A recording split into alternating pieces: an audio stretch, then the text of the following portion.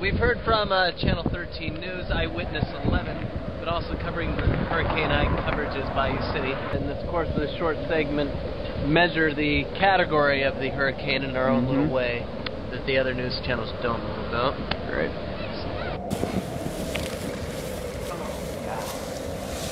Like I said, folks, Ike is what we like to call the red-headed stepchild of hurricanes at this moment. Not a lot of bite to that bark.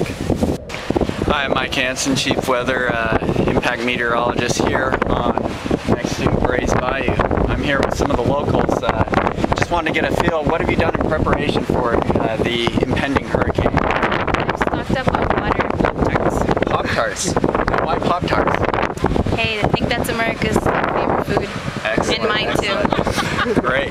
One of the lesser known hurricane tips is you find yourself caught in 30, 40 mile an hour winds like this, you can actually grab some grass. You just grab it here right at the root. It's the strongest down at the base, and just hunker down. That's what they call hunkering down here in the Gulf Coast. Hey, it's Hurricane Eve of Hurricane Ike. Jordan here with Bayou City Meteorology. What do you think about the storm? Okay, Ike, you better be careful because these people are not scared, folks. One of the most important steps in hurricane preparation is to always remain calm. I feel very comfortable right now. It's the key. Get your wits about you, get your bearing, and then worry about your 72-hour kit. But first, number one rule, be calm. Step 2 in hurricane preparedness after you've calmed yourself is to make hurricane latches, just a simple fastening attachment to any object that you think will be able to stand still in a hurricane. Here I've just chosen some purple ribbon. Why purple?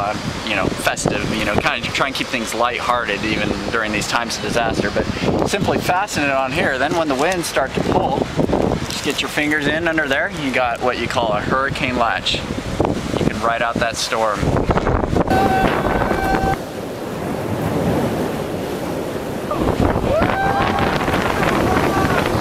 Literally will sweep you right off of your feet.